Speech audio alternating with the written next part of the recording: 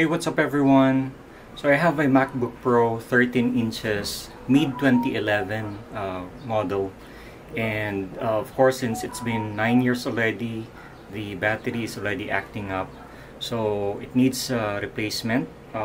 Lucky enough that there are third-party MacBook Pro compatible battery that is available online.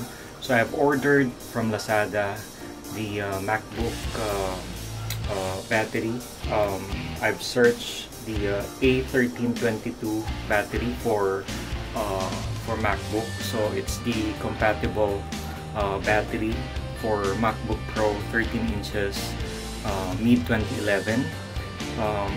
It's A1278, that's the model.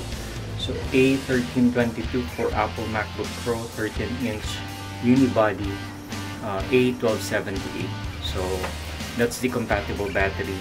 So I'll be installing this in my MacBook Pro, and I'll be checking if it works fine, since this is a third-party battery. This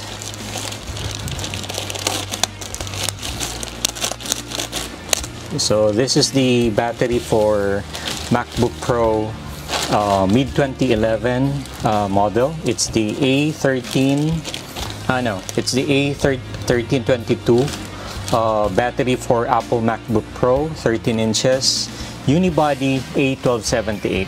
Alright, so there you go. There's the battery. Let me unpack it.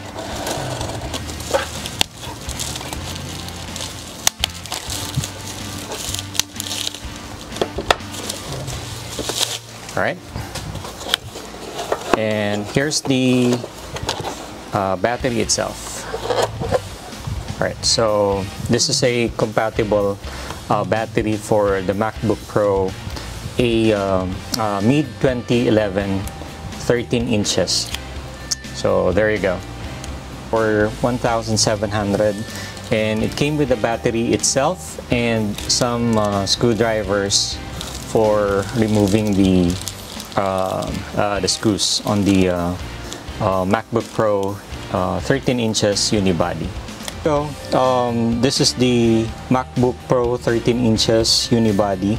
So basically, you need a screwdriver to remove these screws. There are 10 in all, so 4 at the bottom and 2 at the side. So let me remove this quickly.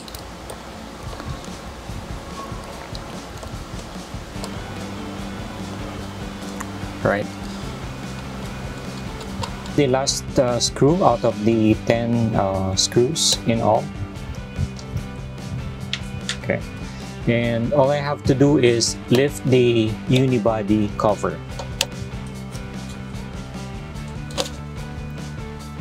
Okay, so it's been removed, and what you're going to do next is remove this cable. For this is the cable for the battery itself. Okay, so let me remove this cable.